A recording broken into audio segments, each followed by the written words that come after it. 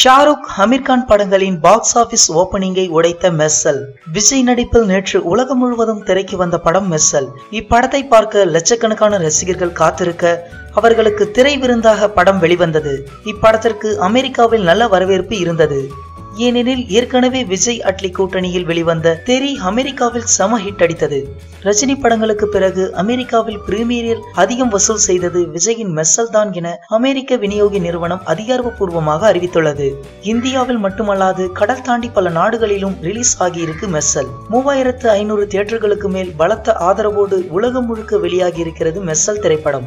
இந்நிலையில் மெர்சல் பிரீமியர் நேற்று அமெரிக்காவில் தொடங்க இப்படம் அங்கு $357K வசூல் செய்துள்ளது.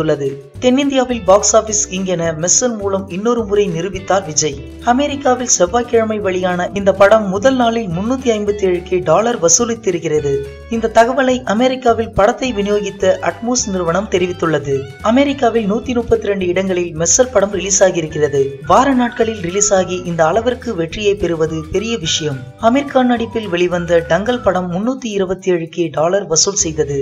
ஷாருக் கான் நடிப்பில் வெளிவந்த ராயிஸ் படம் $347K வசூலித்ததே இதுவரை சாதனையாக இருந்து வந்தது.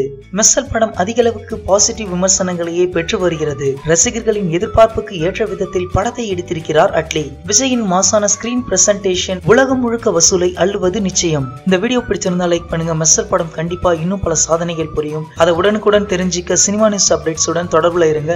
இந்த வீடியோ பிடிச்சிருந்தா லைக் பண்ணுங்க. மேலும் பல சுவாரஸ்யமான தகவல்களுக்கு சினிமா நியூஸ் அப்டேட்டை சப்ஸ்கிரைப் பண்ணுங்க மற்றும் தகவல்களை உடனுக்குடன் அறிந்து கொள்ள பக்கத்துல உள்ள பெல் பட்டனை கிளிக் பண்ணுங்க.